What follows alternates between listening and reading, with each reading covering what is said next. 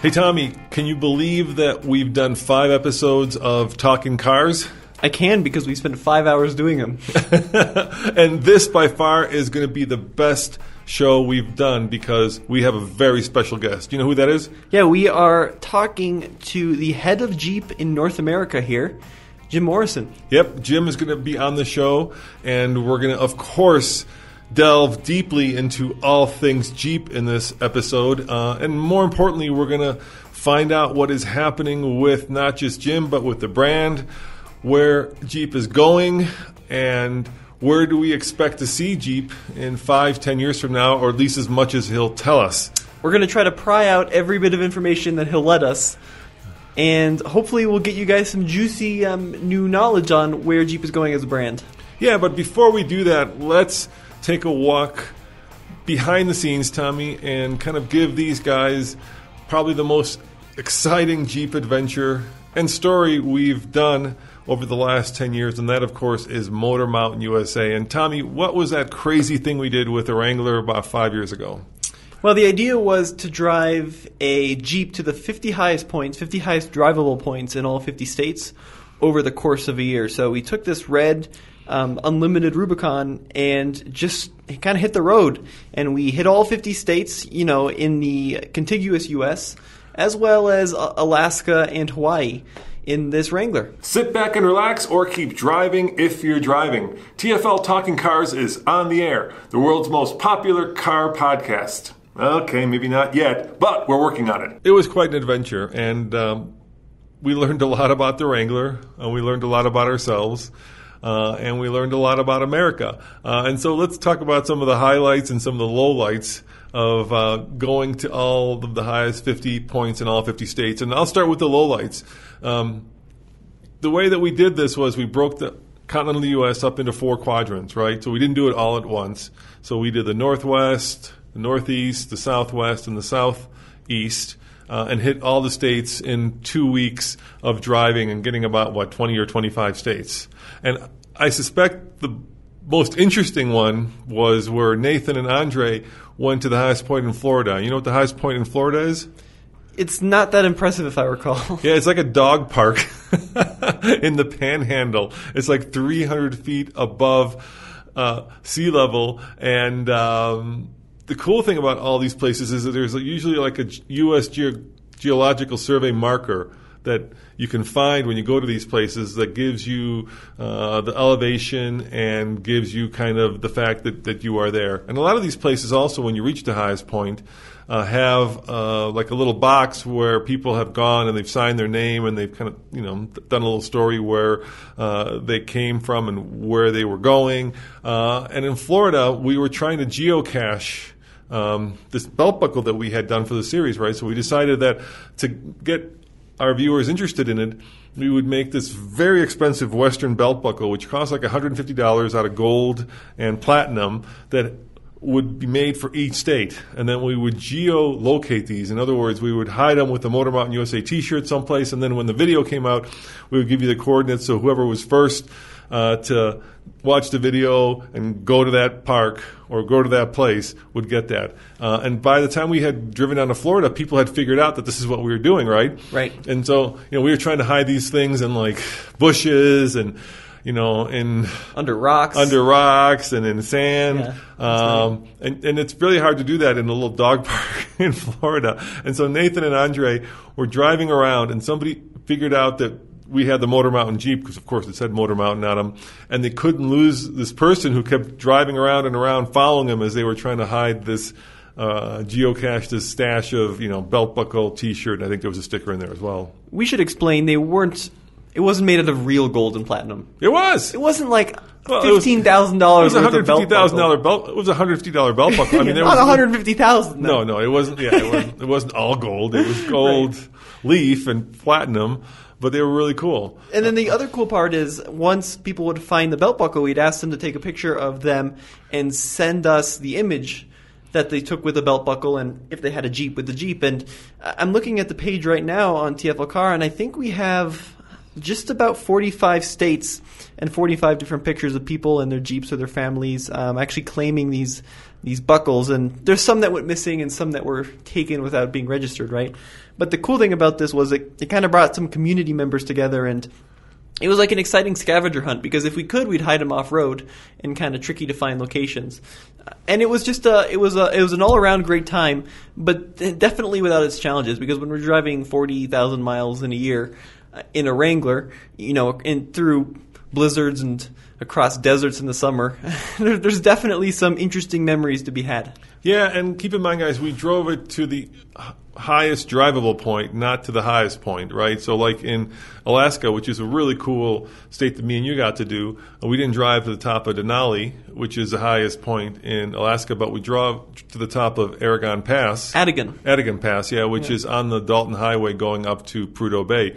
And let's talk about the adventure we had up there. Do you remember when we so first of all, when you go on the Dalton Highway, right, it's a 500-mile stretch of road that basically follows the Alaskan pipeline. So oil is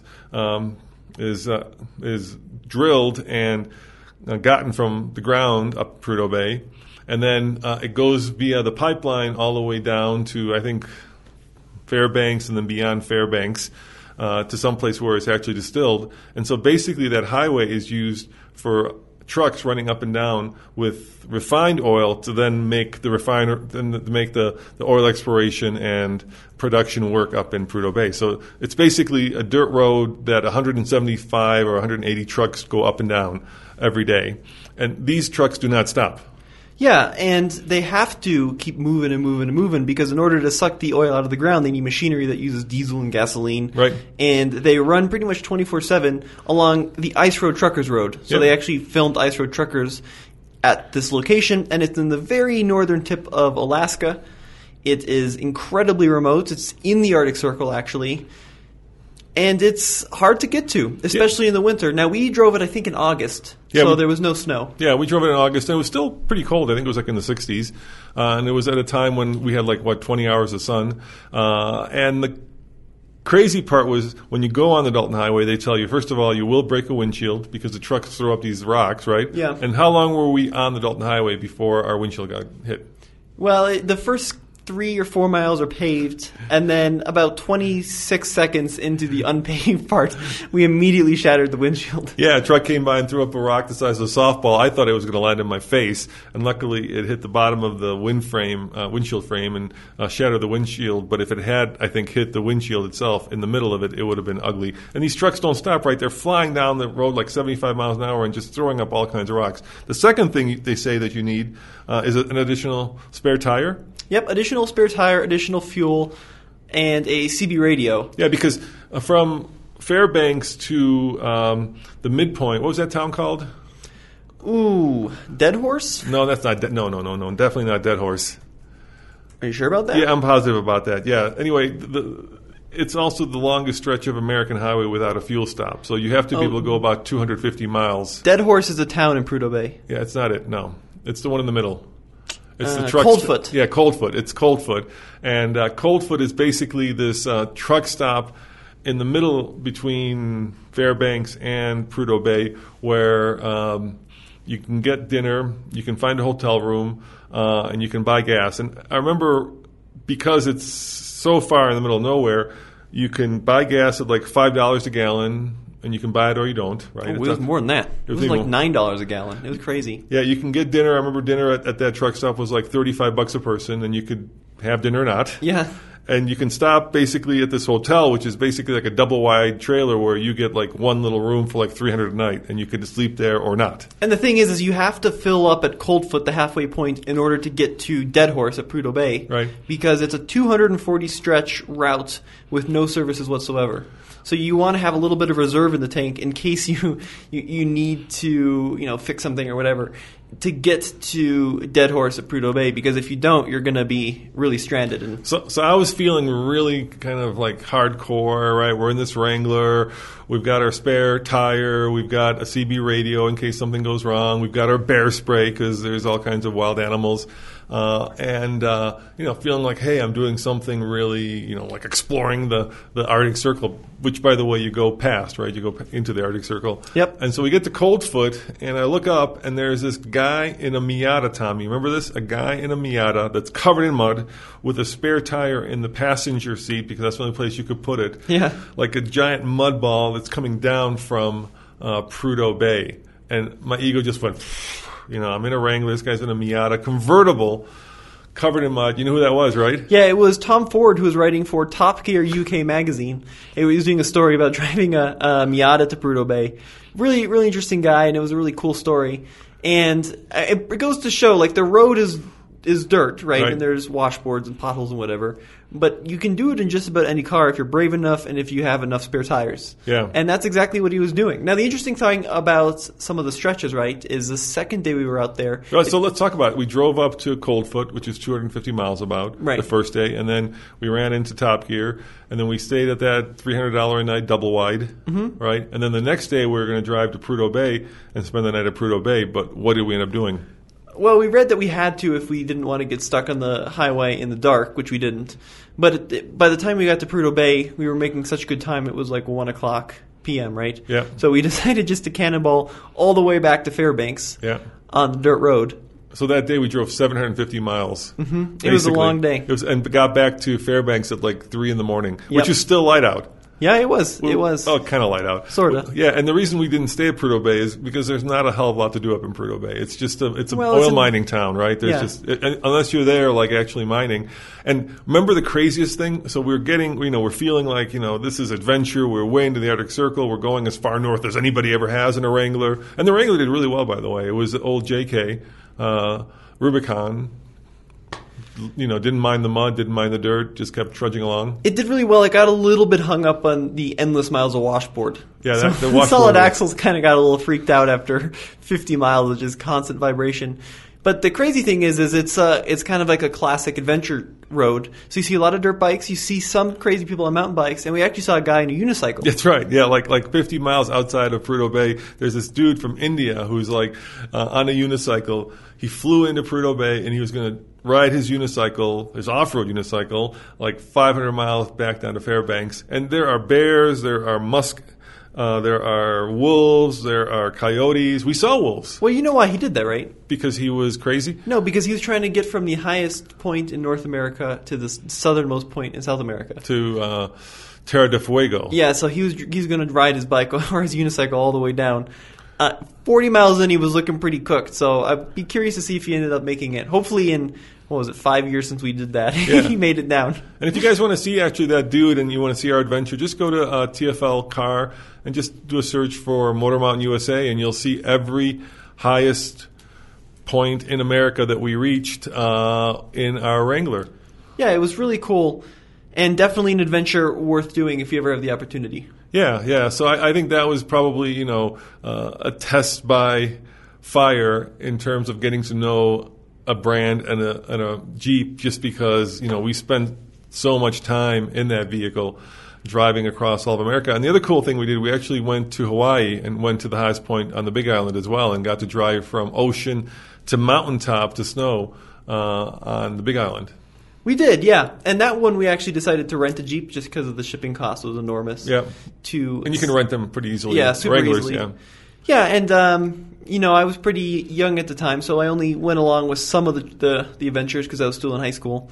But Nathan and Andre, they did the entire Midwest. Yep. They had some adventures with Emmy Hall, too. Yep. Do you remember Emmy? Yep. And they actually took this little pop-up trailer that the Jeep gave us, because initially we thought we would camp the whole time and we would tow a trailer behind us. So they actually took it on the Rubicon Trail. And believe me, pulling a trailer on the Rubicon Trail, even in a Rubicon Wrangler, is not something that I would recommend, even with a pintle hitch, which is the kind of hitch you need to get the trailer over the Rubicon Trail. So they were pretty adventurous to do that. Yep, and I remember Nathan almost got assaulted in Roswell, New Mexico. What happened? Remember that? He went to like some really sketchy truck stop where they were going to try to do like a video with these aliens and souvenirs and whatever. And the guys were just very Roswellian. Yeah. To put it friendly, and they were not too pleased about his cameras. Yeah, so we had, a boatload of adventures. I think we did 50 videos for each of the 50 states. And yeah, go check that out. I'm really proud of the fact that the whole team came together and did that, and brought the Jeep community with us. Yeah, so now I think it's time to actually call the big cheese, Yep, Jim, and see what's going on with the future of Jeep and what's in the works. All right, Tom, you guess who's on the phone? Well, it's a Jeep hero if you're a Jeep fan. It's Jim. Hey, Jim, thank you for taking the time to chat with us. This is Jim Morrison, who is head of Jeep for North America. So how are you doing, Jim? Are you okay? Is your family okay? We're doing well, adjusting a little bit to this life at home. I find myself with my commute going from 25 minutes to 3 seconds as I go from my kitchen over to my desk. I even find myself though, driving around the yard in my Gladiator, finding excuses to put stuff in the truck to take it from my house over to the barn, just so you can say you've been in the car. But it's a different world, and we're making the adjustments we need to. But it's certainly a different way to look at the world right now. Yeah, I mean, one of the things I was just reading about recently is that FCA, right, the parent company of Jeep, of course, Fiat Chrysler, is helping out in many different ways. Let's talk about that. So I read that you guys are helping to feed kids. What are you doing? Well, there's feeding kids, because that's really important with a lot of kids out of school and kind of looking forward to going to school to get a solid set of meals in a day. So we're helping out that way. We've also are producing masks and helping distribute masks to people in need. The hospitals and the first responders. To help with protection against the virus, and even have some of the engineers over in Italy, and kind of kicked off with the Ferrari guys, to help with the ventilators. So kind of a lot of hard work to be proud of as far of being part of the Fiat Chrysler group. Yeah, and it's got to be especially daunting to be a company that is kind of headquartered in both Italy and in North America, where we're now the two hardest hit areas of the world in some ways, and China. So that's got to be especially challenging. I'm sure you guys are pulling out your hair trying to figure out how you move ahead and when you move ahead. That's got to be you're making light of it, but I would assume there's a lot of serious discussions taking place on how we get through this. Yeah, for sure, and it's a serious topic, and one of the things we have been learning is as how the customers and employees over in Italy have they're further along with it, so we're learning from them how to cope and to work with what's going on, for sure. Yeah. So let's talk about kind of incentives. I just read that there's some great incentives out there right now. If you want to buy a Jeep, in the places you can still buy a Jeep, what are you guys doing there? How are you kind of helping to take the sting out of the tail for a lot of people? Well, what's really interesting is we've kind of looked at what the customers really need help with right now, and a lot of that is kind of payment deferrals. So, starting with our customers that that have Jeeps with us today, if they need help with deferrals, we're kind of working with them. If they've don't have an income for the next few months, we're trying to sort out ways to work around that with them. And then if you're still in the marketplace for a new vehicle, and there's a lot of parts of the country that are still pretty active in shopping. We've got some really good deals out there. We've got 0% for 84 months, which is kind of a new but long deal for vehicles. We just put that on Grand Cherokee here a couple of weeks ago, and we had a really good Grand Cherokee close to the month here just yesterday, and a lot of people are still looking for deals, and then making no payments available for them for 90 days. So kind of getting them outside of the uncertain period. A lot of people, if their leases are coming up, if they're looking for different options, we're trying to be very easy to do business with, as well as we've set up a new online retailing system. If you go into Jeep.com and kind of scroll down, you can see some of the things that we're doing with online shopping and driveway delivery now for customers. So really easy. You can go through the whole experience online. trade your car, get the credit all looked after, and then look out to your driveway, and you've got a new Jeep sitting there. So it's a nice process that we've kind of pulled forward, that we were working on to make it usable and helpful in this time with the virus. Yeah, it was crazy because I was looking. We do numbers at the beginning of the month, and today, of course, when this is being recorded, is the beginning of the month. And actually, I was astounded to see that a lot of vehicles, and specifically trucks, have been up through March, which is incredible. The Ram brand is doing really well, and you would think that sales of vehicles would take a nosedive because in a lot of places, of course, dealerships are closed. And yet, it's been pretty astounding to see that certain vehicles are not just doing well, but are actually doing better than expected. Yeah, Texas specifically hasn't, really slowed down to the degree that the rest of the country has. So, as you know, a lot of trucks are sold in Texas, about a quarter of them. So, that really, has made the truck side of the business, and we've seen it with Gladiator as well. We're continuing to roll pretty hard with Gladiator, with even though it's a downturn in the business, but one of the things that is really kind of fun to watch is the overall demand is continuing to grow, and for a brand like Jeep that has got American and family and freedom kind of at the core of its being, it's that those are the three things that really resonate well with Americans.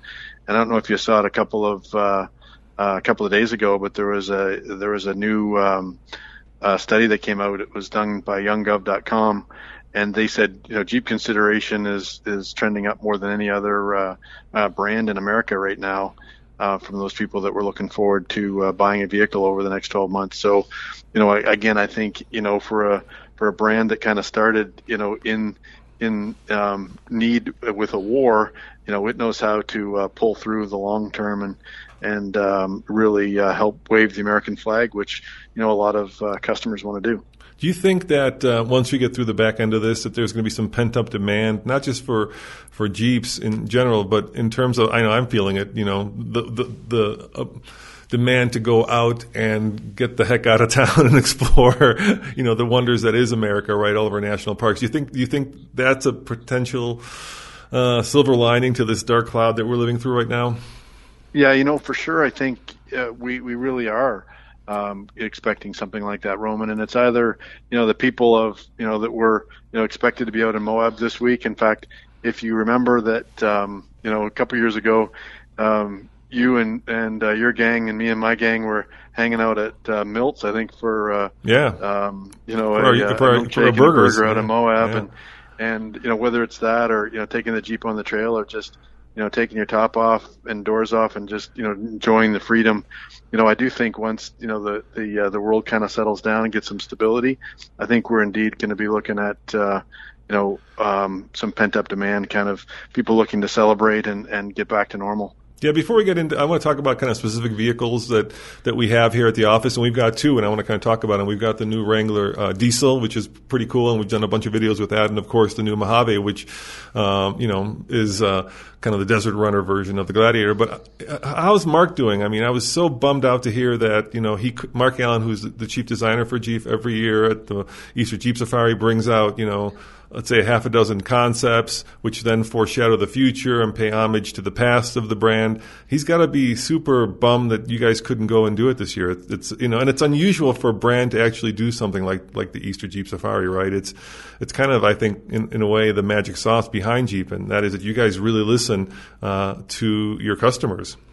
Yeah, I think, and talking to Mark here this morning, and trying to find ways to still do the cool things with the concepts, because the story behind the story is we've got a bunch of them ready to go.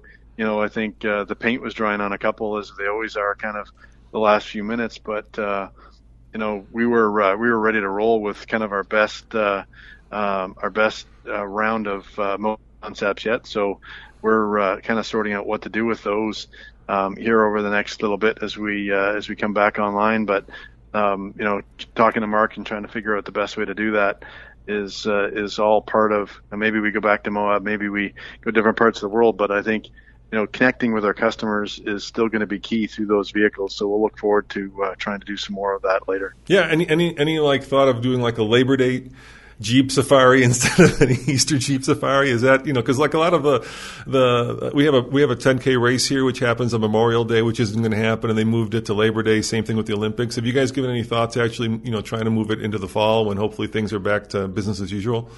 Well, yeah, the Red Rock Wheelers are they're the guys who run it. Yeah, group that the Jeep group that runs it, and we'll see what makes the most sense for everybody. But what was interesting is the government had to actually shut down all the hotels because they and outlawed camping and outlawed people coming in because they were really thinking that no matter what they did, the Jeep folks are going to show up in Moab. So.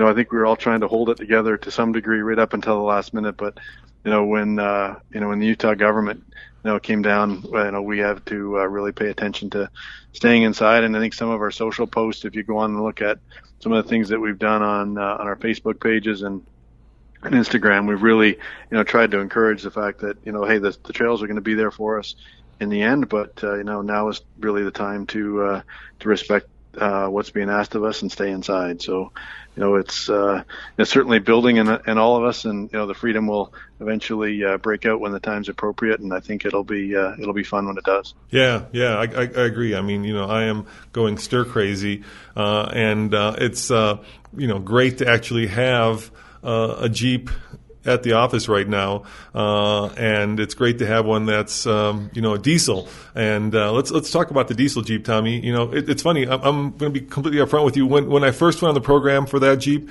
I kind of fell in love with it. And then when we got it here at the office, I was like, it's kind of heavy. The payload's not great. And we did some drag racing with it. It was pretty fast. And then it went away, and then we got it back, and I've been kind of driving.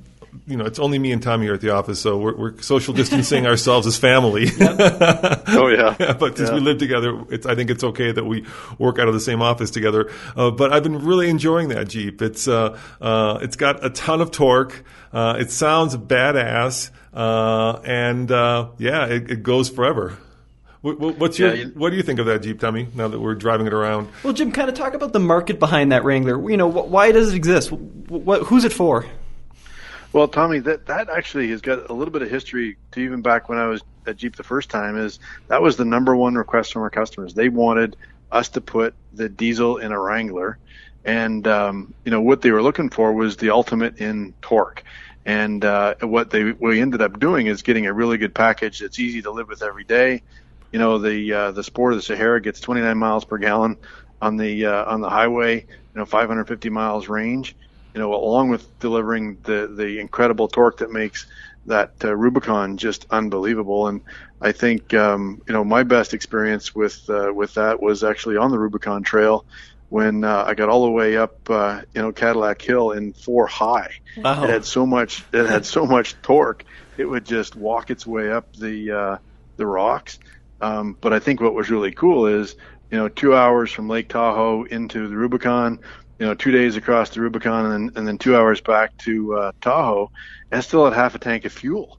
So, anything else that has got that kind of torque on the trail usually has a couple of jerry cans, in order to get it through the trail, let alone get it, from home, through the trail and back to home. So, I think that was, just proof that our customers knew what they were asking for. And we were happy to deliver it with the EcoDiesel Wrangler. It's going to be good, especially when we add that into the Gladiator later in the year as well. Yeah, now, go ahead, Tommy. Yeah, in previous generations, Jim, in Europe, you could go out and buy a diesel Wrangler with a little 4-cylinder 2.8 liter. What was kind of the thinking behind putting the latest EcoDiesel in it versus carrying over one of the smaller displacement diesels or one of the ones that's been available abroad?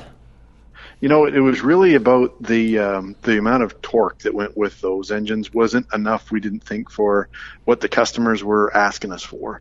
So you're right, they were available in Europe for a while with the 2.8 and the smaller diesels, but we really wanted to go all out with delivering a package that was fun to drive. It's the number one reason people buy a Wrangler is to have fun and to really provide the torque that adds the capability, because that's the most capable Wrangler we've ever done now, and then at the same time deliver some great fuel economy and things that are really easy for customers to live with, whether they're filling up the Wrangler once a month now in the winter with fuel or taking it on the trail, or just using it as an everyday driver like you guys are now. Yeah, and the cool thing, to me, the magic on that Jeep is if you really want to build out your rig to something that, is personalized, inevitably, if you end up putting on bigger wheels, bigger tires, you end up running out of power, right? Just because you need more power, more torque to push bigger tires. And this Jeep has so much torque that you can pretty much go crazy with it without having to actually go to the aftermarket and start doing things like, adding superchargers or turbochargers to the Pentastar, which is cool, which is really cool. Yeah, for sure. And, you can put a lift and 37s on that thing and it doesn't even slow down and know that it's got them on. So it's great to have all that torque on tap. Now, we were lucky enough, and thank you for sending us to Mojave. We got that before it all kind of came tumbling down, and we did take it on the trail, Tommy, and we did a video where we kind of compared the Mojave to the Gladiator, trail-rated Rubicon, right? And the idea why don't you tell us what the idea for the Mojave is? Where did that come from, and who's the buyer for that? Well, you know what? When we look at Mojave was an example of us listening to our customers, and you look at the modifications they're doing to the Wranglers and even some of the early Gladiators. We actually even had some success at Baja with winning a couple of classes with early production Gladiators earlier, and working, slow over rocks is kind of what Jeep has always been known for. And that's, our trail rated and our Rubicon. So really kind of extending the space and kind of paying attention to what customers were doing to their Jeeps, kind of in a different surface and going fast in the desert and fast on sand, was what we're, kind of expanding to with our desert rated, which is now, in the first Mojave. So as Rubicon is to trail rated, Mojave is to desert rated. So, 5 criteria: ride control, stability, traction, ground clearance, maneuverability. Desert prowess is kind of the benchmark we have to become a desert rated Jeep. And that means you're ready to go fast in the sand. So it's everything from, really cool suspension setups. So we've got a 2.5-inch bypass set of shocks on the front with external reservoirs, and in the back, we even have another front hydraulic system for jounce bumpers. So when you're going fast over the dunes, I can't say jump because my lawyers will get mad at me for saying you jump your Jeep. It's good alliteration, though. The jounce bumpers to make it really smooth upon landing, and it's wider, and we've even updated, reinforced the frame and put cast iron steering knuckles to really so you can run it hard over speed or bumps. With that. So it's really about a fast speed Jeep over sand, versus kind of what we've been known for historically with, going slow over the rocks. So again, listening to our customers and then making a purpose-built Jeep to react to what the market's evolving into.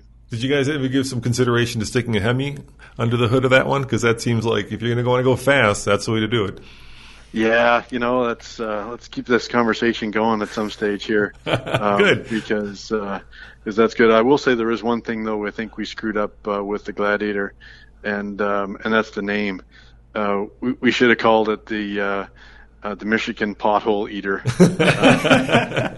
So I can tell you, I was driving home with my wife the first time I had one of those things, and we live on a dirt road here to get to our farm, and it was pothole central here a few weeks ago, and I was literally going faster and faster down the road, and kind of aiming at all the potholes, and my wife looked at me and she said, "Why is this thing so smooth?" And it's like it was the new Mojave, so it was a lot of fun. But since then I've been trying to go over train tracks as fast as I can and find all the holes, and it's amazing. Our engineers did a really good job with that Jeep.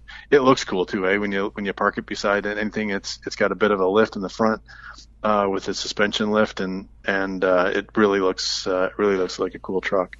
All right, Tommy and I don't know if you know this, actually bought a Tesla because we felt that eventually everything's going to go electric, and we wanted to see if a Tesla could go off-road. So we took it Model X and took it off-road, and probably had the scariest moment of my life going ever off-roading, because I was terrified that I was going to drop the bottom of that thing onto a pointy rock and start a fire that would eventually take the whole mountain out. Oh, geez. You're responsible for calling in the National Guard. Exactly, yeah. Automotive journalist, burns down $50 million worth of structures and, evacuates half of Boulder. But the reason we did that is because that electrification is coming. You guys are, at the forefront of that in some ways. And at CES this year, you introduced a really good off-road. And if you look over the years, we've gone from, everything from, the first automatic locking hubs to viscous couplings and transfer cases to, first e-lockers to now real lockers, and, all of the really cool things that, Jeep has evolved as far as its overall 4x4 leadership. What we're doing with 4xe is a natural extension of that. And if you think about what electric vehicle can do, this is going to be incredible. So provide a whole bunch of torque instantly to the ground in a way that can make it even better off-road. And of course, it's going to have some really good on-road and some MPGE and some really great range with all electric, and all of that kind of stuff kind of rallies together to provide what we're calling our 4xe lineup, in a way that is true to the brand, and then also fun to drive, and as it evolves will be the most capable Jeeps in the lineup as well. So think of going through the craziest trail you can with the doors off and the top off, and whisper quiet, with more torque on tap than you could ever imagine.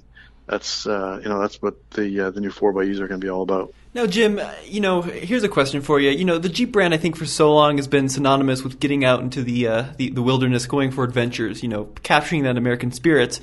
And it seems like for a number of years, the notion people have with electricity is, limited range, on-road only. How are you going to convince customers? How are you going to convince potential buyers that you can, in fact, take a technology that's been built on-road vehicles and transition into the off-road realm? How are you going to make that capability withstand there?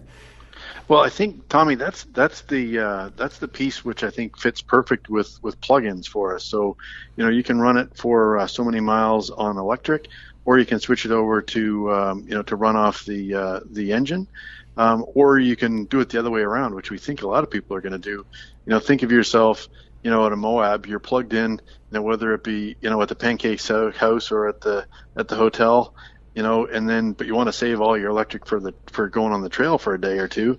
You drive out to the trail on gas power, and then flip your Jeep onto electric, and like a lot of people would flip their Jeep onto electric as they're driving into the city in Europe. You flip your Jeep into electric as you're driving onto the trail, and I think that's going to be really what takes all the range anxiety out of it, and really makes these vehicles something you can live with every day. Are we eventually heading toward a full EV Wrangler? Is that possible? I could tell you, but then I'd have to kill you. Okay. I'm going to go with maybe. Because, look, the problem, of course, with EVs right now is range, right? It's yes. like real estate. It's location. And Jeeps just, especially Wranglers, just by their design, aren't very aerodynamic. They're not exactly the ideal platform to build something that's going to get a lot of range. And so that's got to be something that your engineers must be wrestling with. Yes, no, maybe. All right. I don't know. All right. I don't know. All right. Yeah. Fair enough, Yeah. Jim. When are we going to be able to see the 4xEs? When are those going to hit the marketplace? The current ones that you've shown already. Yeah, well, we don't know when the next auto show is going to be. It keeps changing. We just had, unfortunately, Detroit got canceled. And now New York is moving. So, you probably would have been sitting in it next weekend. Yeah. But who knows now? But we'll have to get that message out and continue to to deliver what's going to be a really good Jeep, and in keeping with what the lineup is all about, and really help deliver something that the marketplace is going to look for, I think. Well, Jeep, thank you, Jim, very much for taking the time to talk with us, giving us some insight into what both Jeep and FCA are doing right now, at a very difficult time for everybody. I guess I would say if you guys are out there and you're, jonesing for some Jeep time, go in your driveway, take the roof off, turn up the radio, and drive around the block, I mean, good God. It still is restorative, Yeah. There's nothing better than, taking the top off and feeling that freedom, and whether it's just as you're driving across, into your neighbor's driveway and then back into your own, or just sitting there and throw a fan on the on the Jeep, take the doors off and enjoy the open air freedom however you want to. But I'm sure you guys are still selling your Mopar parts, right? So go get yourself some, a better bumper, a better lift, and slap it on that bad boy while you're stuck at home and do some, wrenching. It's, the number one vehicle in the world for customization. So, everybody was kind of working really hard and fast to get ready for Moab with their latest mods, and now that they have a few more weeks until their next trail run, they've got more time to amp up that mod again and really test it out. So there's a lot of really cool things as long as you have a Jeep. Yep, exactly right. Well, thank you once again for coming on the show. Really appreciate it. Yeah, really appreciate it. Stay safe, and let's hope that maybe we can get together someplace for the Labor Day safari or something like that. Because I look forward to that with you guys. Roman and Tommy, you guys are doing a great job. Keeping everybody a little bit entertained with and informed with all the latest videos, and I know you guys always do one of the best jobs of anybody out there with all of our Easter Jeep Safari concepts. So we'll have to make sure that we get you in those and keep that inspiration and good feedback flowing, because we love reading your comments as much as we like watching your videos, because that's where our customers really give us a chance to connect with them. So keep doing everything you guys do, and we'll keep making cool Jeeps. Well, thank you very much, Jim. Very kind of you. Yeah, say hi to Mike and Mark, and stay safe. Take good care. Okay, appreciate it. Thank Bye-bye. you. Bye. Bye-bye.